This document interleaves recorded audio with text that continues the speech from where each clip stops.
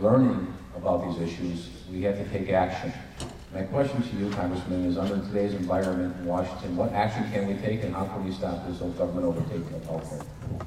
Well, first of all, the people that are here are not part of some vast right-wing conspiracy.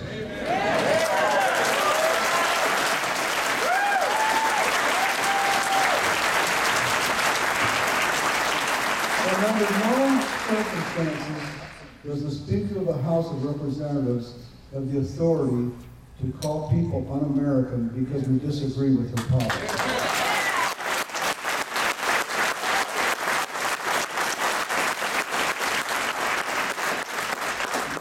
Attached to the group of documents, we're giving you a sheet in deck. You want to give us a comment or fill it out. And we can keep putting you on our email list. Rich Carter can give those documents to him. There's a box over there.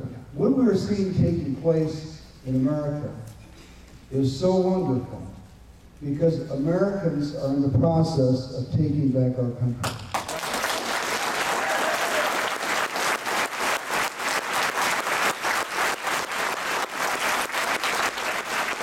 For too long, members of Congress have become distant from the people they represent. They don't come home frequently enough. They don't have town hall meetings. They don't open their doors. They don't answer their correspondence. You know, being a representative is all about representing you. And where are the members of my staff? Rach over here, Pam is. But our staff works continuously just to stay in contact with the people. Sometimes some emails fall through the cracks of the system, as we've been deluged with those. But Americans are already speaking. The Democrats are the ones that are having this fight. The health care fight is not between Republicans and Democrats, it's between Democrats and Democrats because they don't need Republicans. And what the Democrats are hearing from the American people is we have had enough spending. We've had enough stimulus plans. We're tired of pouring money down another rat hole on Wall Street. We're not going to have you stand up and run the health care system the way you ran the plumber system.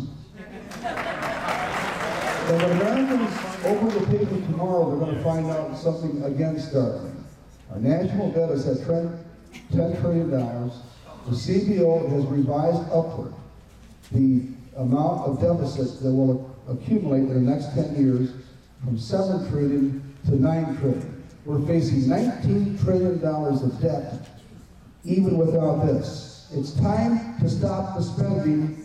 You're here to say that Washington better hear, or we're going to have new leadership in both houses of Congress.